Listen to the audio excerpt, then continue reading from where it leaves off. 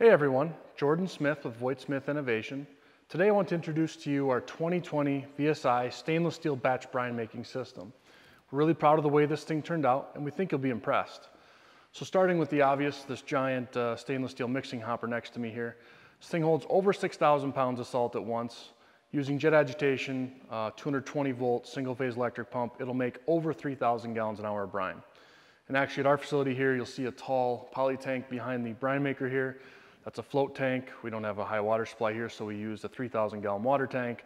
The brine maker draws from that as it's filling its mixing, so we actually get closer to 5,000 gallons an hour out of our facility.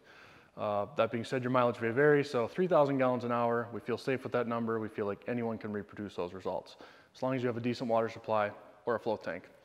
Now behind this mixing tank, which has a 100-inch loading width for salt, we have a 1,050 gallon poly batch tank. So what's happening is, again, our jet agitation is blending the salt and water in our stainless tank. It's overflowing via gravity into that back tank. That's our batch tank. So once that batch tank hits 23.3%, which we'll show you our standard digital salinimeter in a minute, we'll pump the batch out and start the next one. So let's go over some of the other features. So while this system is very simple, it's also very powerful and can do many things. Like I mentioned, we have this digital salinity readout, so the days of testing pitchers or vials of brine as you're mixing are no longer. This reads your salinity in real time. There's this T with a toroidal sensor plumbed in down here, so as the brine is actively circulating and increasing in salinity, your readout's showing that in real time, so you can literally see it climbing as you're mixing. We have these very simple stickers labeling what each handle does. Some people get overwhelmed by the number of valve handles and what they do. These stickers do a nice job of showing, you know, this is our pump out, this is our agitation, and depending which direction they are, open or closed. Down here is a really powerful feature of our brine makers, and this is a manifold system. The way the manifold system works is it allows you to bypass the brine maker completely and use the brine making pump to be your central fill station for your trucks. So on this system, we have 3 separate vertical handles down here, and the way ours is plumbed is one of them is salt brine, one of them is additive for salt brine, and one of them is water. The reason we have the water plumbed in is, like I mentioned earlier, we plumb it into this tank and we can fill from the 2-inch suction line on the tank, pull the water right into the agitation system of the brine maker, so that allows us to be filling and mixing our brine at the same time, which is what gives us such high production rates. Another optional feature, all these features are standard, but another optional feature you can get with the brine maker is this digital readout. This digital readout allows you to count the number of gallons that are going in your truck. That way, if you want to do, say, like a 90-10 blend, 90% salt brine, 10% additive, you know that in a 1,000-gallon spray unit, you need 900 gallons of brine, 100 gallons additive. That digital readout lets you precisely do that without having to guess. Maintaining this system is very simple. It's a very low maintenance machine. We've designed it that way so you can spend more time making brine, less time working on your brine making system. As we mentioned, jet agitation, hardly any moving parts besides manual valve handles and the impeller inside the pump and motor.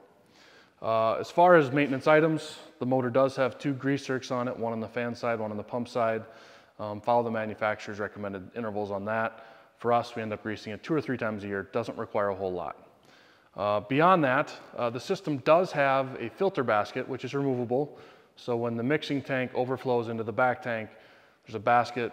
If that gets full of debris, let's say mulch, grass, dirt, leaves, whatever the case may be, that thing pulls out, you can rinse it out, plop it back in. Now, one thing to keep in mind, I've heard people say these batch systems have a problem where they get undissolvable solids built up and then they don't mix correctly anymore. You got to wash them out every 5-6 batches. If that's the case, you're probably using salt with too low a purity.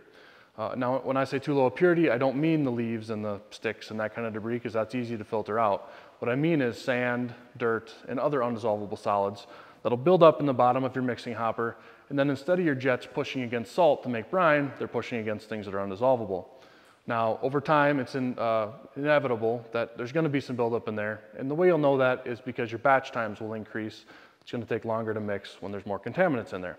When that does happen, we have this 3-inch valve at the bottom of the brine maker, a nice big opening, so you can open that up, you can flush water through the system, and you can pump that into a skid steer bucket, or whatever the case may be, put it in the dumpster, or maybe you have some other way to dispose of that. Final maintenance item, really important one, but very simple. You don't want to leave salt brine in your pump in the off season. The reason for that is because the water will evaporate out of the salt brine. There'll be salt crystals left behind, and they do this weird thing called salt creep, where the salt in there will actually creep into the pump seal.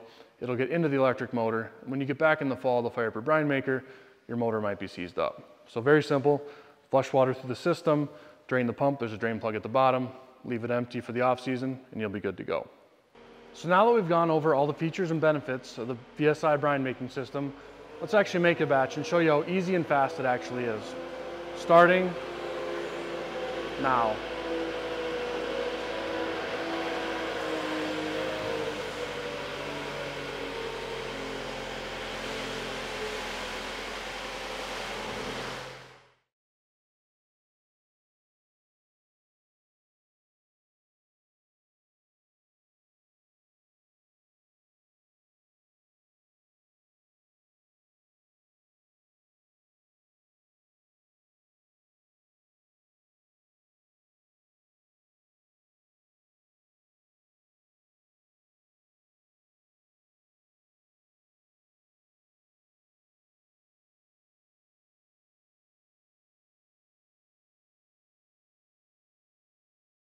Now our brine is finished mixing. Going from mixing to pumping out is as simple as switching these two valves. Now it's pumping out to our tanks. So now we've finished pumping out our finished brine. Our entire cycle time was 14 minutes and 16 seconds. We've run quite a few batches through this, and that's been a pretty consistent number, right around 15 minutes. That includes filling our water from our float tank, blending the brine into 23.3% brine, and pumping out to our storage tanks. So the entire cycle time for over 1,000-gallon batch, under 15 minutes. Pretty impressive production times. This thing is made to keep up with any size liquid operation from, obviously small all the way up to enterprise level. As far as the market goes, one of the fastest production machines on the market. If you want to get into the best brine plant for the best price, but more importantly, get the best education and knowledge on how to use it and set it up, please give us a call. Voigt-Smith Innovation would love to help. Check out our website or give us a call. We're happy to talk to you anytime. Have a great day.